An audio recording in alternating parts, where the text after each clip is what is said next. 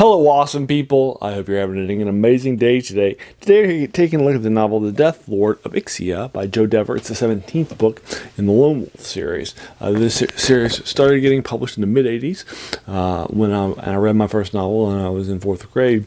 And then I picked up to start with novel number 2, and then I picked up novel 1, all the other ones that were published. And then I kept up with the series as each new novel was published. And then enjoyed it. It finished at about in the late 90s, after the game books craze had died down.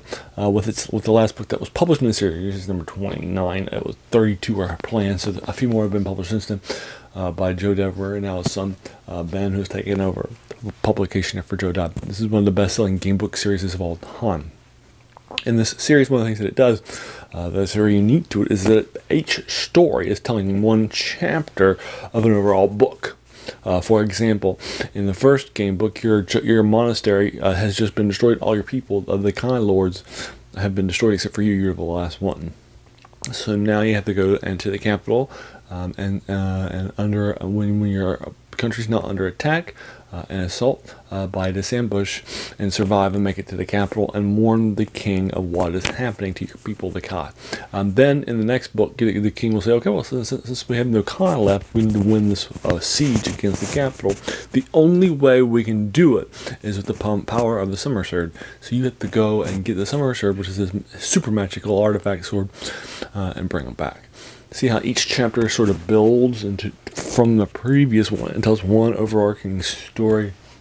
That's what's happening here in this game book series. You also keep your skills. You start out as a psychic ranger with 5 of 10 skills in the first book, and then each book continues. You get another skill and move forward. And like I said before, you also keep your gold, your items that you found, like the summer suit. You'll keep for the series, and it'll be a key card. Key item in this one, book 17. So I enjoyed that a whole lot. Anyway, like I said, you're a psychic ranger, so you have some psychic abilities, like the ability to attack people mentally, the ability to shield yourself from mental attacks and screenings, the ability to move things with power of your mind, and 6th sense. The ability to detect things, 6th sense. And then you have rangery abilities like tracking and hunting and animal kinship and those sorts of things, right? See, and then you have like weapon skill, curing, and so forth that round things out, and camouflage that round things out.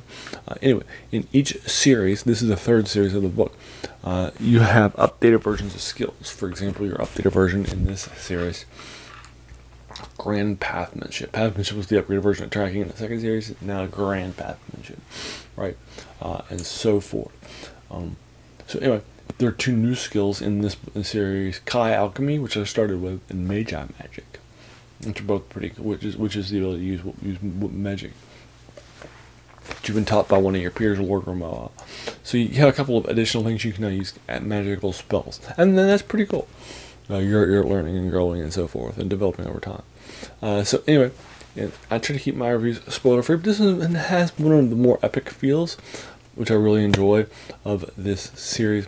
But it does something that the previous book does too. The Legacy of Ashna, also a book that is pretty epic feeling and scale, unlike the first 2 books in the series, and like the previous one, The Dark Crusade.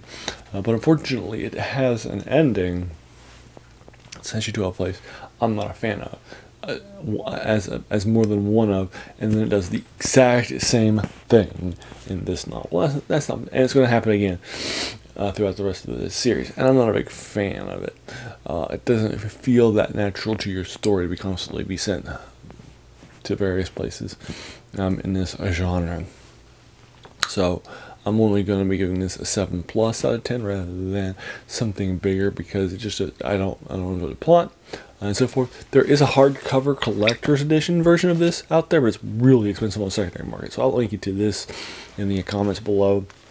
Basically, what's happening in the Deathlord of Ixia, again, spoiler free. But you find out that this guy who has control, this necromancer, in this cold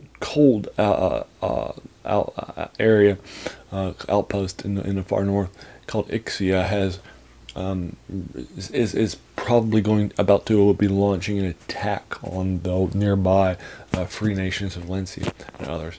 So you're going to head on over to the west and help them out and invade. So your plan is to head from the port city to this outpost in the water, and then after running the water, you'll take an ice rigger sort of ship up to Ixia, and then you'll have 7 days and so forth. And that's it. That's basically the story. And again, it doesn't take a long read. It's also available for free online. As part of a millennial gift, he gave the rights, Joe Dever, to all of his stuff in the World of Wolf. So it's not just this series, but other things as well, like the Skull of Agarash, which is a graphic novel, for example, and so forth. So that's pretty cool. He also was able to get the other books in the series that were not written by him. 4 books in another series that takes place in the world is also for free. He also was able to give some things that he wrote that were not in Magnum 1 that are also free on projectaeon.com. So I will link you to this book below in projectaeon.com. And then that's it. I'll go ahead and leave you to it. We're the Deathlord of Ixia. So what did you think about it? Let's talk about spoilers in the comments below. Too, if you want to talk about the ending or the thing in there I didn't like, but no spoilers because it has a spoiler, because it happens near the end of the novel, so it's a spoiler thing, but I'm happy to talk with you further about it in the comments below. It also happened in the previous novel too. So I'd be happy to talk with you further about the comments below. If you think it's better or worse than a 7 plus, like a 7.2 or 7.3, I would be happy to talk with you further about it in the comments below. If you enjoyed this video, why not hit that subscribe button? There's going to be a lot more of these to follow. And then finally, I want to thank you so much for taking some time out of your day and investing it and watching my video. We all have so many things that are happening in our lives, right? And we're pulled in so many different directions. So the fact that you spent this time with me is incredibly helpful, and I appreciate it. So thanks again, and have an amazing day.